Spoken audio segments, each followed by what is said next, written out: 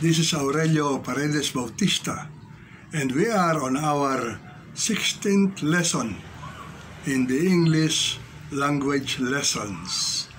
We shall be dealing with analysis of sentences, the big words, and some idioms. Listen carefully.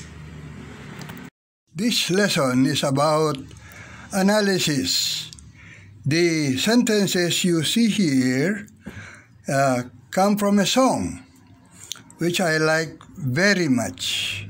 I think you also know this song, and a portion of the song reads like this: "Lay your head upon my pillow. Put your warm and tender body close to mine.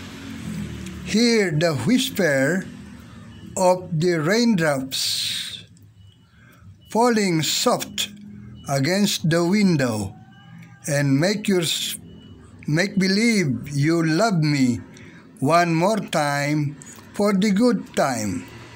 Now the first sentence, lay your head upon my pillow. There is that understood you, because this is an imperative sentence. You lay your head. This is a noun, a direct object, and this is a possessive adjective. Upon my pillow is a prepositional phrase acting as an adverb to answer the question, where? Upon my pillow. Put your warm and tender body close to mine. Understood you is the subject. Put is the verb. Body is the simple subject. Your is a possessive pronoun as an adjective. Warm is adjective, tender is adjective, and end is a conjunction. Close is an adverb. To mine is a prepositional phrase. Where, answering where, close to mine. That's the adverbial phrase here. Third sentence, hear the whisper of the raindrops falling soft against the window. Now, this is a very beautiful song. Instead of saying listen, the songwriter said, hear. Subject is understood you. The verb is hear or listen. Whisper is the noun. The direct object of the raindrops is a prepositional phrase denoting possession of the whisper. Raindrops whisper. Falling is the verb. Soft can be good in a song because the bar lines cannot accommodate all the syllables. But in speech, you have to say falling softly. That's an adverb of manner. Against the window is a prepositional phrase acting as an adverb to answer the question, where?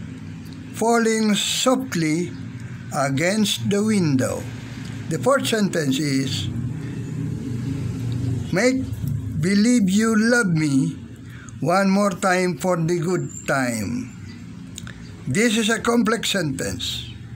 Like I told you, that sentence is a complex sentence, so I have to supply the words to make it clear so I can analyze, and you will learn from it.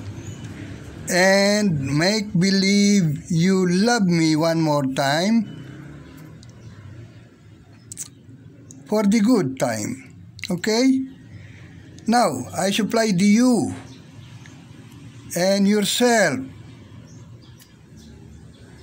and the word that. Okay? Now, and you make yourself believe. That is the independent clause. Independent clause.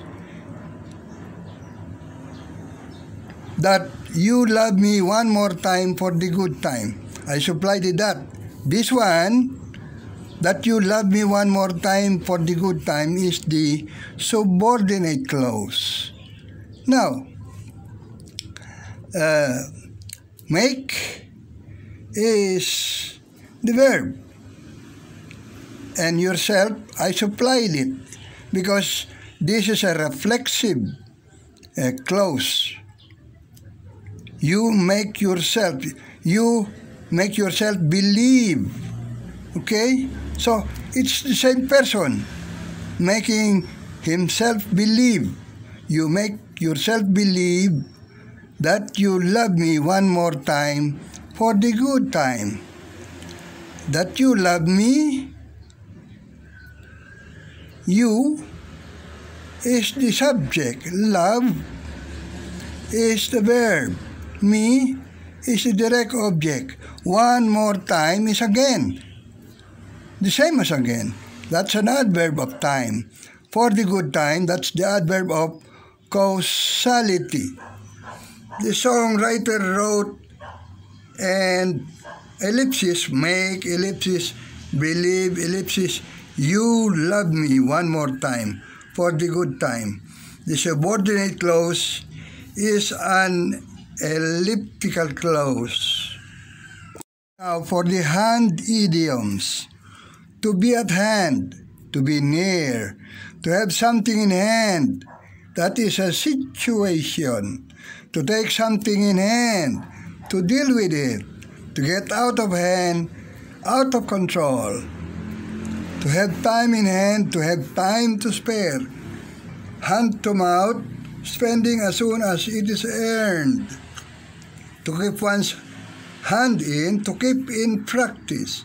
To have one's hand full, to have a lot of work, to win hands down, to win easily, to give someone a good hand, to applaud, to be quite a handful, to be unruly, to be an old hand, to be experienced, to have the upper hand, to have an advantage, to say something offhand, to say something without previous thought.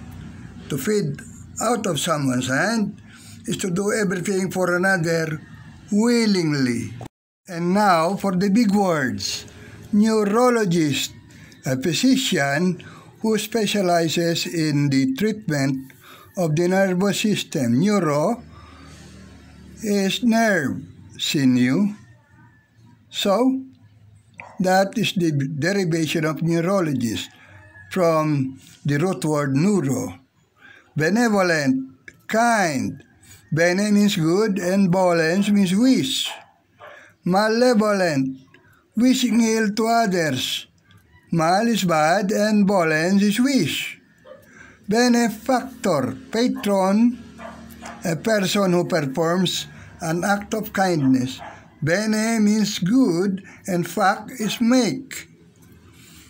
Malefactor, evildoer. Mal is bad and fact is make. Benediction, blessing. Bene is good, dicere is to say. Malediction, curse. Mal is bad and dicere is to say. Benefaction, a gift, a donation. Bene is good and fact is make. Factotum, from fact, make, one who can do many things. That's factotum. Maladroit, clumsy. Mal means bad, and adroit is right hand. So he has two right hands, no left hand, so he's clumsy. Malefaction, an evil deed. Mal is bad, and fact is make. Maleferous, bringing disease. Mal is bad, and fair is to carry or bring. I made a slip of the tongue during the analysis. Tender body is not a subject, but a direct object. I'm sorry about it. This is Aurelio Paredes Bautista, and see you again